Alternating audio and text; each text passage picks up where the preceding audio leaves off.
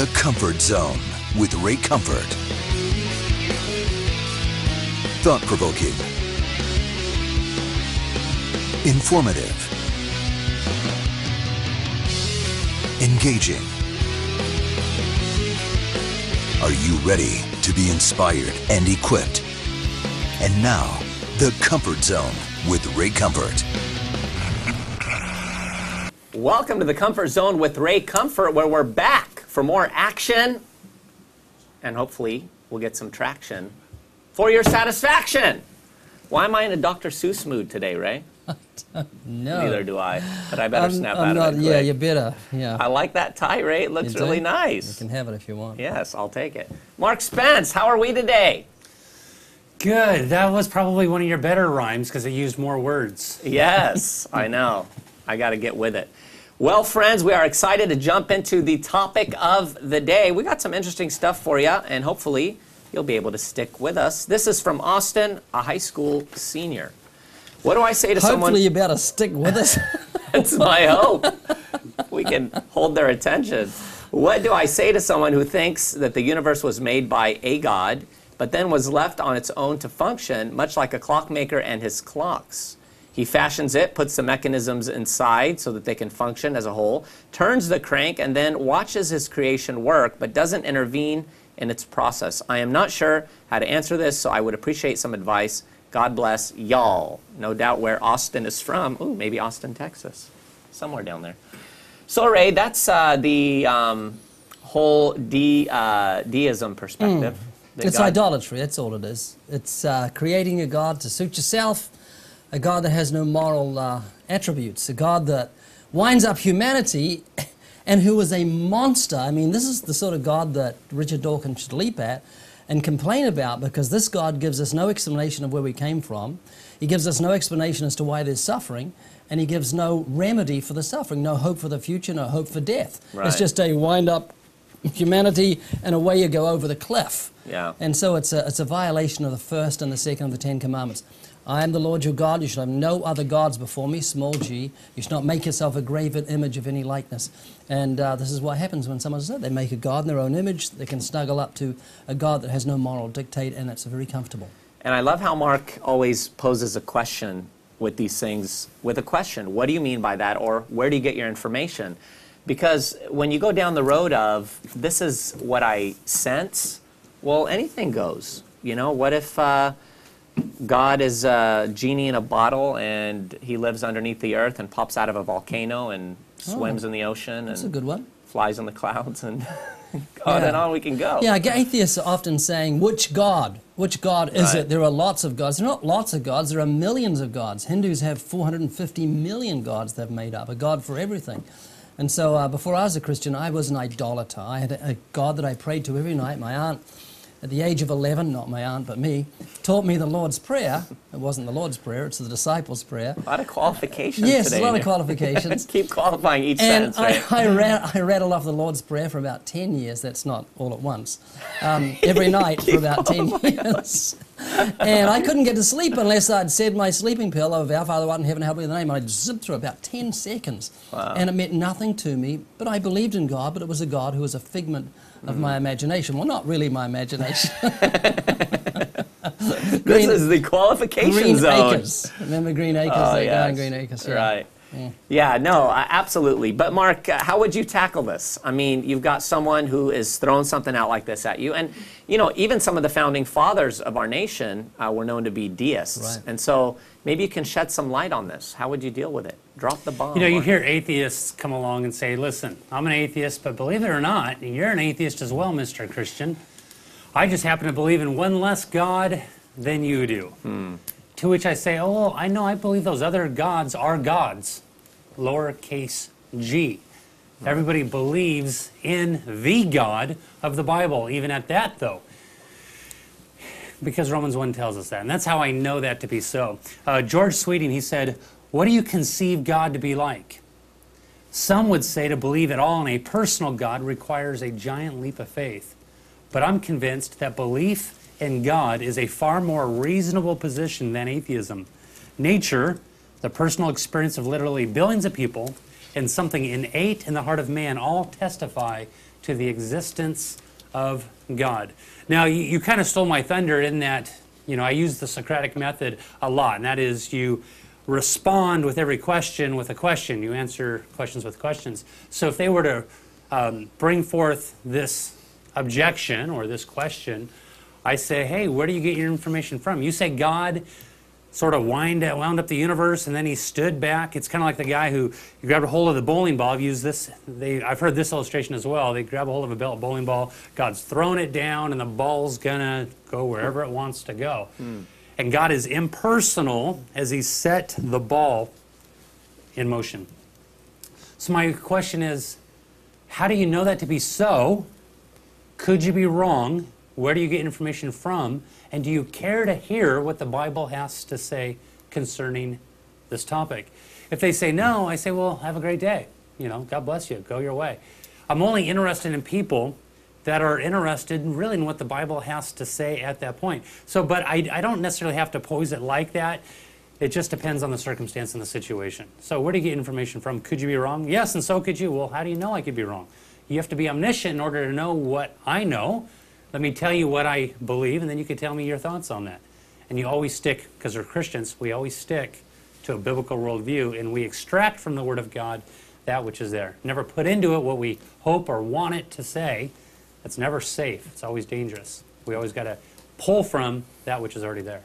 Yeah. That bowling ball analogy is quite good. This world is like a bowling ball, and it's hit those 10 pins of God's law and knocked them down, Right. a whole 10 of them. Years ago, hundreds of years ago when I was a kid, there was a song called the Desiderata. Have you ever heard of it? No, I've heard of the Desiderata, though. No, Desiderata. It was a song, the words of which said, "Be at peace with God, whatever you conceive him to be." Right. And that sums up idolatry. Idolatry is so attractive to humanity because, as I mentioned before, it releases us from moral responsibility. When Moses was up the mountain getting the law off God, Israel was lawless. So what did they do? Made an idol and then took their clothes off. Right. They had a big party. And that's exactly what America has done. We've forsaken the God of righteousness. We've forsaken the law of God. Get rid of those 10 commandments and we take our clothes off. Sorry, they take their clothes off as a nation. and they're partying, not realizing that law is written in stone for a reason. Yeah. It's not going away. Romans 1 verse 12 and James 1 verse 12 says that law will be the standard that God will judge with. For as many as have sinned in the law shall be judged by that law, will be judged by the perfect law of liberty. And so we must warn this world that they're not getting away with a thing. Yeah. And even when people will make reference to the law of God and say how unfair it is that God would impose his laws on us, first of all, that's insane, because in saying that, they're acknowledging the existence of God. And if God exists and he's sovereign, which he does and he is, then to in any way insinuate that he has no right to impose on his own creatures his own law is ridiculous. Isn't it? And yet at the same time, those same people impose many laws on many people, whether they're parents or whether they're employers or whether they're in any position of leadership. They have a structure in which certain laws or rules exist and they impose them on others. And so there's a contradiction there and it's ridiculous. But one thing I'd be interested in asking someone who's a deist is this God whom you believe created the universe and then set it in motion, is he the God of the Bible? And if their answer is yes, then my next question would be, where in the Bible does it tell us that he set things in motion and let it go? And if they say it's not the God of the Bible, then I'd say, well, then where do you get your information about him? Right. So those are ways that I think you can approach it. And also talking about the law, James calls the law the perfect law of liberty, and it's the law of liberty for a reason. Where law is, there is liberty. Where there's no law, there's chaos. Take that to a football game. If there's complete law-abiding players on both sides, there's no transgression. It's a free-flowing game. Right. The law produces liberty. If there's transgressions, they stop for penalties, and it's a mess. And that's exactly what's happened in America. Because we've forsaken the law, we've become a chaotic, lawless nation, with millions of people in prison. Our prisons are overflowing. There's so many laws on the books because we've forsaken God's law. We're trying to clean up the mess after the cattle's got out of the gate. Is it cow? Cat? I don't know what the gate. Cat. I've been here 24 years and I still can't speak Right. proper. Yes, we know that. But see, friends, freedom entails responsibility. Freedom doesn't mean getting to do whatever you want. Freedom means having the ability to do what's right. I remember as a Christian, one day As a having... Christian? As a Christian. Okay. As a Christian. One day having an epiphany that I no longer had to be enslaved to the sins that at one time controlled my life and dominated me. And the light went on. And I remember one time I was tempted and I was about to go down the road that I would go down when I was in the world. And I stopped and I thought, I don't have to do that anymore. Yeah. I don't have to do that which destroys me. That's nothing. I I had the same epiphany, seriously. Yeah. When I became a Christian, I thought, I don't have to get drunk on Saturday nights. I don't have to do this, don't have to do that. I'm free. Surfing had me by the throat. I used to love surfing, but I realized that my ego, I was ego-driven. Right. Like almost every athlete, what do they want to win the race for? So they can get the cups, so they can get famous, so people can look at me. And that's what drives so many people when it comes to that. We're ego-driven. And I thought, this isn't good, and I can't take my family surfing. I'll just give it up. And I gave it up. Right. The things that God works in your heart when He transforms Yeah, you. he gives you the desire to do what He wants you to do. It's kind of tricky, but nice. Yeah, no, changes your desires. All right, we're going to now go to a video of Neil deGrasse Tyson, and then Mark Spence is going to give us some comments on this video. So if we have it, let's roll this video at any time when we have the capacity and capability to roll it so that we can all watch it and people can see it. So please, let's go ahead and roll the video. I'm often asked, and occasionally in an accusatory way, are you atheist? You know, the only ist I am is a scientist, all right? I don't associate with movements. I'm not an ism. I think for myself. The moment once someone attaches you to a philosophy or a movement, then they assign all the baggage and all the rest of the philosophy that goes with it to you. And when you want to have a conversation, they will assert that they already know everything important there is to know about you because of that association. And that's not the way to have a conversation. I'm sorry, it's not. I'd rather we explore each other's ideas in real time rather than assign a label to it and assert you know what's going to happen in advance. So what people are really after is, what is my stance on religion or spirituality or God? And I would say if I had to find a word that came closest, it would be agnostic. Agnostic, a word dates from the 19th century. Huxley, to refer to someone who doesn't know but hasn't yet really seen evidence for it, but is prepared to embrace the evidence if it's there, but if it's not, it won't be forced to have to think something that is not otherwise supported. Okay? There are many atheists who say, well, all agnostics are atheists. Like, okay. I'm constantly claimed by atheists. I find this intriguing. In fact, on my wiki page, I didn't create the wiki page, others did, and I'm flattered that people cared enough about my life to assemble it. And it said, Neil deGrasse Tyson is an atheist. I said, well, that's not really true. I said, Neil deGrasse Tyson is an agnostic. Went back a week later, it said Neil Tyson is an atheist again, within a week. And I said, what's up with that? And I said, all right, now I have to word it a little differently. So I said, okay, Neil deGrasse Tyson, widely claimed by atheists, is actually an agnostic. And some will say, well, you're not being fair to the fact that they're actually the same thing. No, they're not the same thing, and I'll tell you why. Atheists I know who proudly wear the badge are active atheists. They're like in-your-face atheists, and they want to change policies, and they're having debates. I don't have the time, the interest, the energy to do any of that. I'm a scientist. I'm an educator. My goal is to get people thinking straight in the first place. Just get you to be curious about the natural world. That's what I'm about.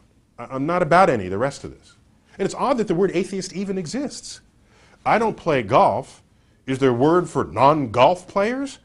Do non-golf players gather and strategize? Do non-skiers have a word and come together and talk about the fact that they don't ski? I can't do that. I can't gather around and talk about how much everybody in the room doesn't believe in God. I don't have the energy for that. And so agnostic separates me from the conduct of atheists, whether or not there's strong overlap between the two categories. And at the end of the day, I'd rather not be any category at all. You know, Neil likes to take the safe road, maybe even the higher road, you might call it, and claim to be an agnostic. Well, I have news for you. God doesn't believe in agnostics either. An agnostic comes along and says, listen, I think it's a safe position to simply say, none of us know. Not just myself, but nobody really knows. And I guess we'll find out when we get there, or when we don't get there, because there's no place to get to. He doesn't want to be on the bandwagon. He doesn't want to state what he believes. Well, really, he has joined the bandwagon by being on this YouTube video, which has the potential of bringing down, or attempting to try to bring down, the faith of many different people. Whoever jumps in and watches the video, I don't know how many people have seen this video, but it's out there for the world to see. It still begs the question, though. There's so much moral responsibility that he's going to be held to. So many questions that are unanswerable within his worldview, such as, do you believe in evil? Is there right and wrong? Is there good and bad? He can't say, yes, there is evil, because once again, whether he's an agnostic or an atheist, there is nobody to tell him what is right or wrong. Now, God, in his infinite wisdom, has written his law upon the heart of every man, woman, and child, called the conscience. That is how wonderful he is, that he would do such a thing like that. But I'm curious, if I were to ask him the question, you know, what evidence would be admissible in the courtroom of your mind, Neil, in order to determine that there is a God? Because he said he hasn't come across any evidence. I dare to say he lives with the evidence continually. He says, I just think. I'm a thinker, and I want to cause other people to think. Well, you can't give an account for your thinking without including God in the midst of the equation here. It's because of God, everything makes sense. Without God, nothing makes sense. You're left to your own evil imaginations. And you won't seek after God. It doesn't matter what you do or how hard you try. But the truth is, God has revealed himself inside the Bible. Mr. Scientist, you have to humble yourself the same way we have, and the same way countless other millions of people have down through the ages. And if you're willing to humble yourself and come to your senses, repent of your sins, and place your trust in the King of Kings and the true God of gods, then he will forgive you of your sins and cleanse you of all unrighteousness. You claim to be a scientist, and I'm sure you are an amazing scientist at that. But have you bowed your knee? Doesn't seem like it, but you can. It's not too late to bow your knee to him who is knowledge. He is the all-knowing one. And that is what he's left with, and that's what all the atheists and agnostics alike are left with. They're left with God. What are you going to do with this one who is not the king of small kings, but the king of capital kings, where all kings will bow down to this king? Wow. Life is quick. I would have liked to have heard him come out and say, atheists are lying about me. Right. But he didn't. He said, oh, they've got it wrong. They're saying he's an atheist, he's not. And also, he was saying, atheists say all agnostics are actually atheists. It's the other way around. All atheists are actually agnostics because they haven't got all knowledge. Right. So they default to agnosticism. Yeah. But agnosticism is just as foolish as atheism. It's like you've got the atheist who says there's no evidence the building was built, and the agnostic who says, I don't know if the building was built. Right. It's just crazy. Every building is proof there was a builder. Buildings don't build themselves. Yeah. And nature could not have built itself, because if nature created itself, it had to be pre-existent to create itself before it created itself, which is scientifically ludicrous. I love it when you throw that down. Yeah. Yeah, and obviously we've seen the evidence that Neil deGrasse Tyson is claimed by atheists. It happened in Evolution versus God. And so it's amazing to me that someone as brilliant as him, and again, he's brilliant. He's refreshing. I mean, Yeah, seriously, he's he's a very nice. delightful guy. He's easy to listen to, sharp as sharp can be. But again, it amazes me that it doesn't come down to one's intelligence or brilliance or wit when it comes to salvation. You know, I remember when I was a new believer, I got so excited because I had a lot of friends growing up, and I was typically a leader among my friends, and they would typically follow me in things I did, and I thought, yeah, all my friends are going to get saved, woo! I mean, it was a foregone conclusion. I knew it was going to happen. And when I went to them and shared the gospel and told them what happened to me, and they did an about-face and just abandoned me, I thought, what in the world happened here? Whole thing. It hurt, Ray. You're laughing Can't and help crying. But it really, again, is a reminder, friends, that salvation is of the Lord. And God uses the foolish things to confound the wise. So, Neil, get off the grass. Yeah, Neil, get off the grass and stop being so smart. Kneel before God. But yeah, it's just amazing when you imagine people living a life surrounded by the reality of God's existence and yet denying it. And that leads us actually to our next question from Ernesto. I was studying the chapter in your School of Biblical Evangelism where you talked about how we know God exists and how we know by creation and the things that were made, Romans 1:20. I've wondered if you ever use the creation of life and its complexity in your witnessing. The thought of how our bodies are made up and to say that they were made out of nothing is really absurd. Do you think this would be an appropriate way to witness? What do you think, Ray? Oh, absolutely. I was just talking to a guy within the last hour, and he was saying, I said, do you believe in the Noahic flood? And he said, no, flood.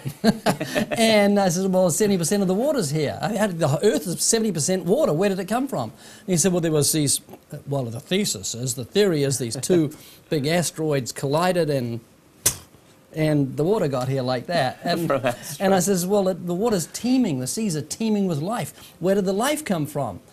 And I said, there's no such thing as a simple cell. The most simple cell is incredibly complex. Life cannot come from non-life. That's a scientific impossibility. That's the first law of thermodynamics. Right. No, that's, Something else. Something sounds good. Yeah, it sounds nice. Yeah. Hey, we have a scientist in the room who's just thrown Oh, we do have a scientist. Oh, boy. Yeah, he's going to come get you, Ray. Yeah, no. Anyhow, friends, I think it's an excellent thing to point to God's wonderful creation. Again, we've established this time and again here on the Comfort Zone. Everyone knows that God exists and that Ray Comfort laughs. We all know that, of course. But we know God exists. People know God exists. But there's nothing wrong with glorifying God by pointing out the wonders of his creation. Absolutely. I'll often do that. I'll tell people, I say, your brain has over 100 billion nerve cells or microscopic nerve cells. It has many times more nerve lines than all the telephone lines in the world put together. The electrical signals from 200,000 living thermometer cells, 500,000 pressure sensing cells, plus 3 to 4 million pain sensing cells, including all the signals from your eyes, ears, nose, and taste buds are all routed to your brain that keeps everything in your body working in perfect order and harmony. Think about that. I am thinking about it. Your eye. It has over 137 million light-sensitive cells. The focusing muscle in your eye moves an estimated 100,000 times a day. Your eye has a built-in super-sensitive light meter, immediate automatic focusing, wide-angle lens, and full-color instantaneous reproduction. Right. What camera would you compare the eye to? What computer would you compare the brain to? You are fearfully and wonderfully made. And then I'll go off into a silly poem that I wrote years ago about creation. You going to do it? Should I? Yes. Do it. Okay, let's see if I remember it. Here we go. Just read the prompter. Roses are red. All right, Mark. All right. There's no prompter. Where you go. Sit there nice and smooth and calm. Your He time is has come. jealous of your memory. Okay, let's see if I can remember. Here we go. Who can tell me where I came from, the little boy would ask. His question was a good one, yet he faced a trying task. Each man had different answers as he was soon to learn. This brought him great confusion, and it caused a deep concern. He first went to his schoolmates, and they spoke with one another. I know, said the brightest one, you came from your mother. Now this had satisfied him, yet only for a time, for as he grew year by year, his thoughts began to climb. He then looked all around him at all that he could see, and his mind began to wonder how it all had come to be. He thought about the universe, the span of outer space, and every star and planet that exists in every place. He thought about the rounded earth, its tilt and its rotation, and all the seasons that occur in yearly circulation. He thought about the darkness and he thought about the light. He thought about the sun and moon that rule the day and night. He thought of all the creatures of the land and sea and skies, of all the different species and their variance in size. He thought of all the plants and trees and all that each provides, each growing from a tiny seed with roots the soil hides.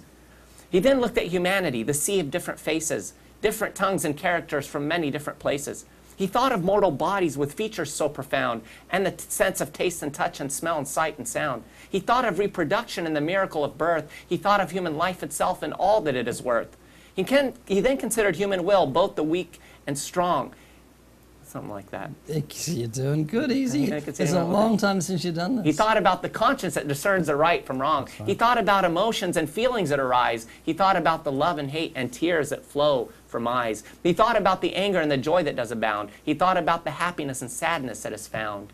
And filled with curiosity, this boy would daily strive in hopeful expectation that his answer would arrive. So he spoke with scientific men who claimed his question solved. They told him of a real Big Bang, that all things had evolved. He then spoke with philosophers, heard some of them insist that there's no true reality and we do not exist. He spoke with many people from various groups and sects and heard the vast opinions of various intellects. Now baffled by confusion, a very troubled youth, unable to discern what is error, what is truth, he almost gave up looking, but he took a second look, and very unexpectedly he found a special book. As he gazed upon the first page, he knew his search was done. His questions all were answered in Genesis chapter 1. With a nod of understanding, he smiled, so elated, for now he surely knew, in the beginning, God created. Wow.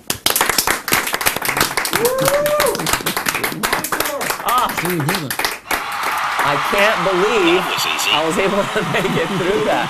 You know what happened is we made some modifications to it for the, you know, where we put it. And then I've been trying to re-memorize those parts, so my mind was throwing me off. We put it in the evidence Bible. Right. It's just a wonderful poem. So I've been trying to get that straight. But there you have it, it's only friends. one of many that you have. He's a treasure chest of wisdom. Well, you know, and I knowledge. found things like that help people make a connection. Yeah. You know, you get someone's attention, you're able to give them the gospel for a good amount of time. And Mark, you would agree with that. Illustrations, things like that. How important is that in evangelism? Oh, Jesus did it time and time again. I mean, that's really why we have parables. And when given the opportunity, I mean, use them to your advantage. Absolutely. Right. Roses are red, violets are blue. Some poems rhyme, some don't. That's all you're getting. Oh boy, Ray Comfort, one of a kind. So friends, we hope today you've been encouraged, that you've been stirred, and that you're brought to a place where you recognize that God wants to use you in the midst of this lost and dying world. So study to show yourself approved. Get illustrations and scriptures and biblical truth and knowledge in your heart and mind so that you can get it out to the world. And as always, remember, we've brought you into this comfort zone to get you out of your comfort zone. So get out of there, friends, and preach the gospel for the glory of God. For questions about the Comfort Zone with Ray Comfort, or to submit questions for future shows, please email us at email@tczlive.com. That's email@tczlive.com. The Comfort Zone is an outreach of Living Waters. For more resources to inspire and equip you to fulfill the Great Commission, check out livingwaters.com or call toll-free 1-800-437-1893. Now go and preach the gospel. So we're from Canada, we're here on vacation. We are so excited. We ordered over 500 movies of the 180, which is incredible. And we actually just finished handing out 300. Yeah, it's amazing. We have like $1,000 worth of trucks. We're so pumped. And we took the basic training course. We taught it to our church. They just graduated. We're so excited, and it's incredible. And lots of souls are coming to the Lord Jesus Christ. Incredible. Okay, we've been evangelizing for over 7 years, and within like 1 hour, it's within the 7 years of trying to bring people to Christ. It's like it's a revival. Like it's incredible. It's a bomb of revival. Amazing. If anyone has not taken this course, you've got to take it. It has changed our lives.